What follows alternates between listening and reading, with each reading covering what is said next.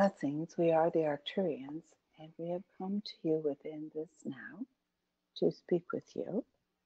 And Shawnna is here to ask us some questions and to assist in making the information something that is usable in your daily life. So, Shawnna, would you like to begin by asking us a question? Yes, thank you, as always, for being here to guide and assist us. Many of us have felt an increased intensity since the eclipse, and there's amplified energies and exposure to even higher awareness and deeper connection to the planet. It seems to have manifested in many ways for many people.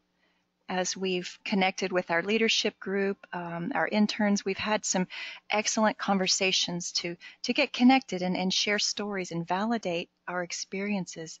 And we wanted to bring some of that through because you've helped us to understand on a deeper level, higher level, what's actually occurring. And there are many things. Would you like to begin with just an explanation of maybe what it is that we're all sensing in these ways? What has changed?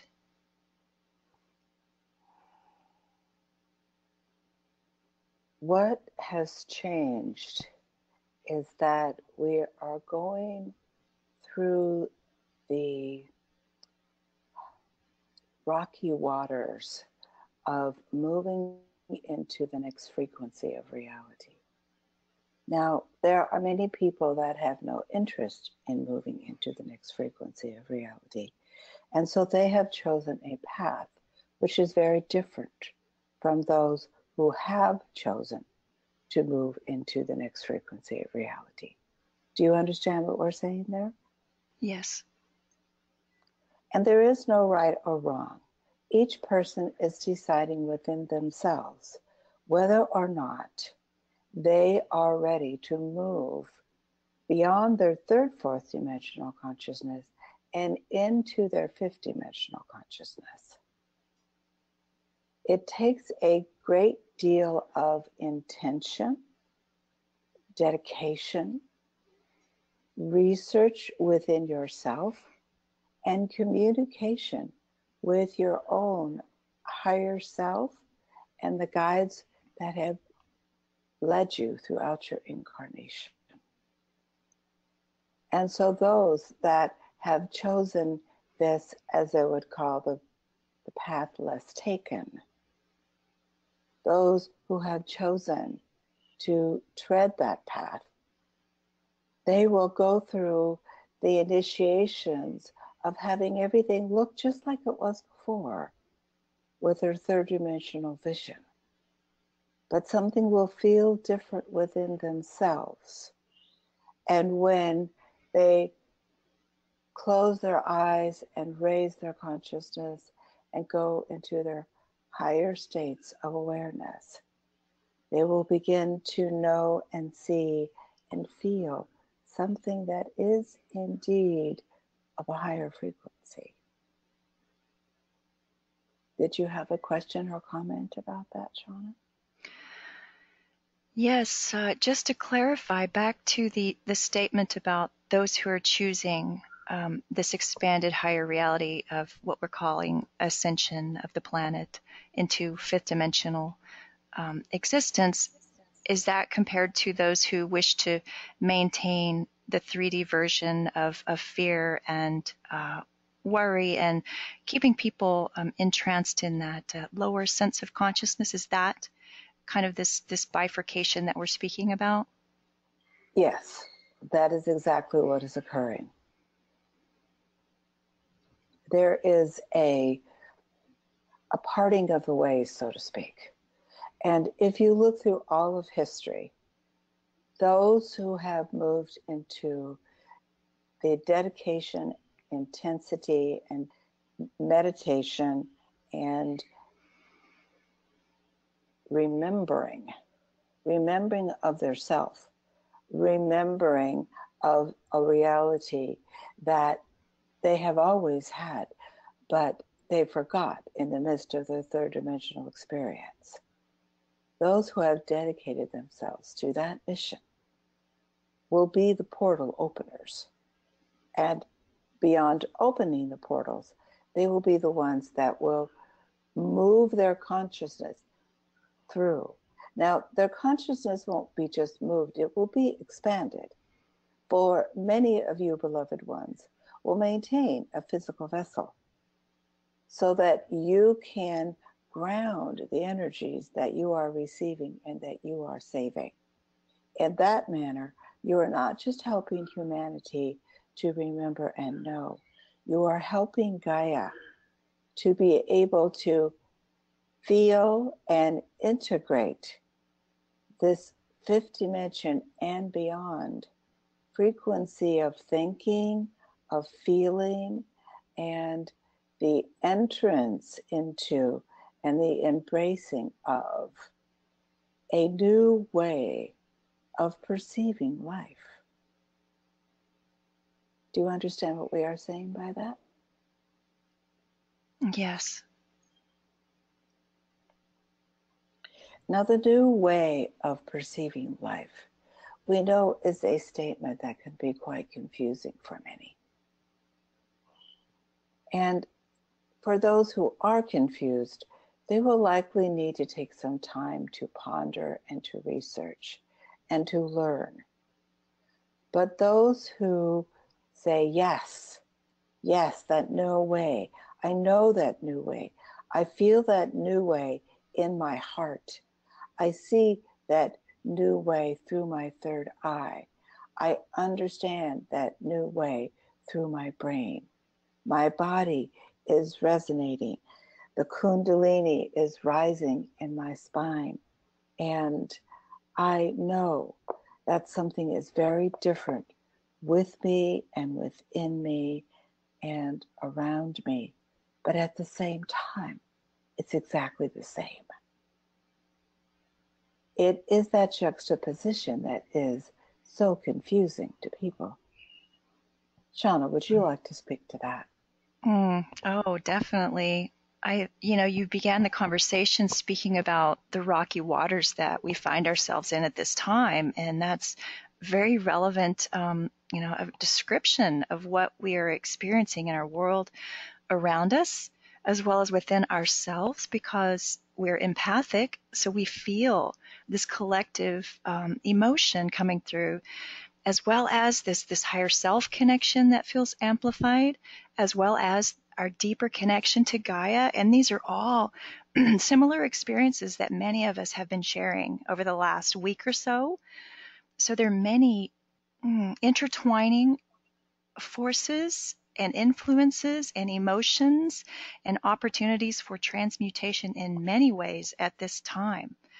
Is it fair to say that whoever's listening to this message is probably called upon to seek that deeper meaning on how they can contribute and join in unity? Absolutely. Unity consciousness and join into the one of humanity, of the planet, of the planet's earth, of the planet's air, of the planet's fire, of the planet's plants and trees and bugs and animals and humans. And it is the now for humanity to release the illusion that somehow humans were superior beings, because that is a third dimensional concept. For a superior being is a form of separation. And what is occurring is that every being, from the smallest bug to the most powerful and advanced human, to the highest mountain and to the deepest cave, everything, everyone is moving into this process of transmutation. And transmutation is something that is moving into a higher frequency of resonance. And so if one's perceptual field is not able to expand into the higher frequencies, they will not be able to experience this change. But if one is able to expand their consciousness and thereby expand their perceptions, they will be able to see the invisible, to hear the unheard, to know the unknowable, and to write it down. Now, you can write it down and never give it to a soul if you wish. But the process of writing it down, sometimes especially plain old handwriting, the process of writing it down is you telling yourself that this is important enough that I must document it. And then when you write it down, your hands will be flying. So you'll have to go back and read it again and read it again. And every time you read it, you will get something more. Because that initial message is that opening of that portal. Now, that portal that is opening is a portal that goes inside of your spinal cord, from the very base of your spine all the way up to the very top of your brain. And inside of that portal is your potential for your light body self.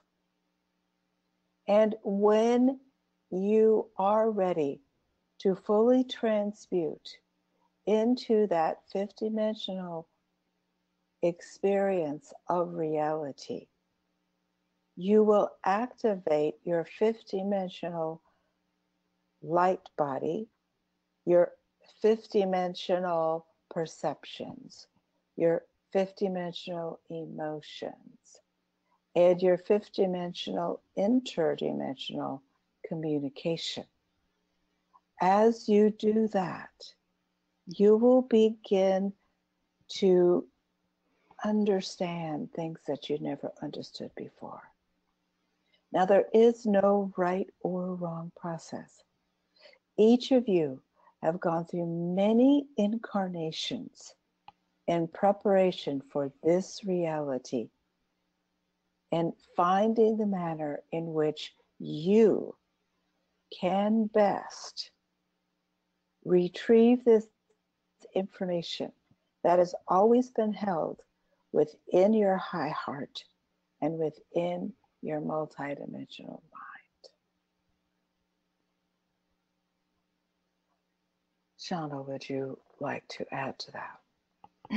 Yes, I think that as we go through this major initiation, and it feels like it's on a collective level, so it's not just individual anymore, it's all of us together, facing those things that need to be healed within ourselves and contributing to the healing of the planet. I think that it's probably advisable for you to go within and start asking those questions and sensing those answers, writing those down, and finding out how you can contribute. What are you here to do? What is your unique mission? And how do we all gather together to make this impact upon this reality that we desire to see manifest? Yes, it is the process of stepping in to your fifth-dimensional consciousness. And as you step into, embrace, feel, live, remember this fifth-dimensional consciousness, you will begin to have thoughts and emotions that you wonder, where did that thought come from? Why am I having that emotion? And how can I know that? That is that first marker that you are stepping into brand new territory. Have you been having those experiences, Shawnna? Yes. Well, it's interesting to note. We've been on this path for quite some time, some of us. You certainly as well. And you're even noticing, or at least Suzille, is noticing this amplified connection to the planet. Is, something is just different in what's occurring around us and within us.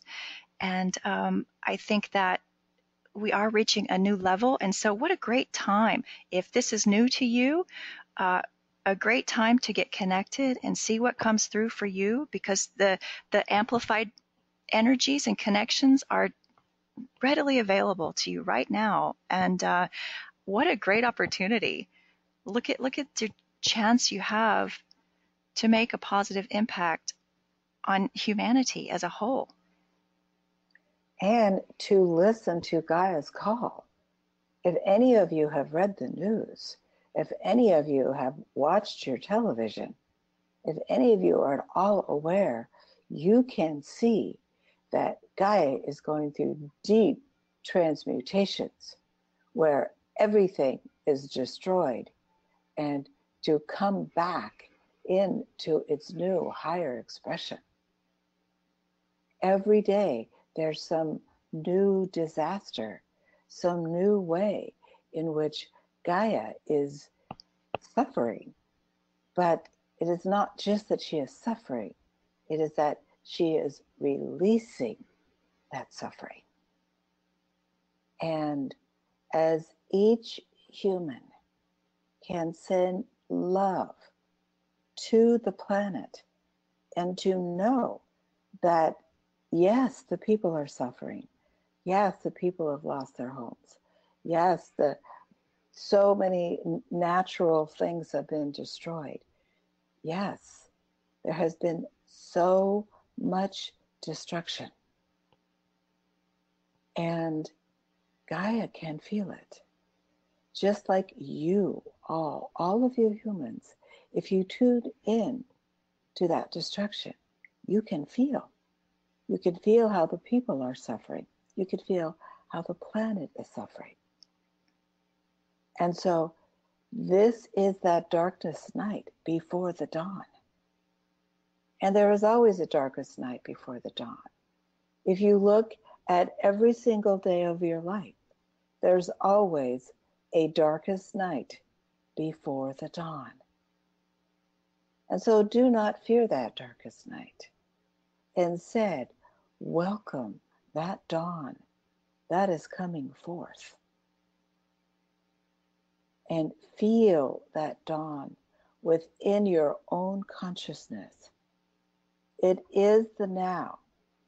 As you take in all that has occurred on earth, and all of the suffering and all of the destruction, then allow yourself to encompass it within an orb of unconditional love. And within that orb of unconditional love, blaze, blaze, blaze a violet fire, transmuting all shadow into light, light, light.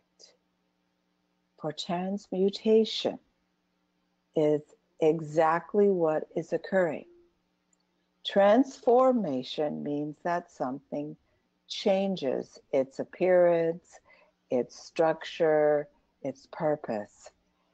Transmutation means that something or someone is moving into a higher frequency of resonance. So Shawnna, would you like to speak a little bit to that higher frequency of resonance that all of Gaia and all of her inhabitants are going through? And it is not looking like it is fun. It is looking like there is a horrible disaster after a horrible disaster. Is that not correct? That is the truth. And we are being called upon to remain aware, centered, detached observers in all of these events, because you've mentioned before, chaos precedes change, and we are definitely in the midst of chaos. And the Arcturians have provided so many tools for us to assist us in maintaining a higher frequency of consciousness, higher levels of awareness. We are being called upon to master our thoughts and emotions, because that's what creates thought forms and manifests in reality. So we are, I think you've mentioned recently, you've used the term spiritual warriors. And that feels like the stage in which we find ourselves right now. We are banding together to hold the higher frequency and bring in that higher light into Gaia to assist with her healing process as well as our individual process. And together we can transmute these difficulties that, it's part of the process. It's part of the evolvement of humanity.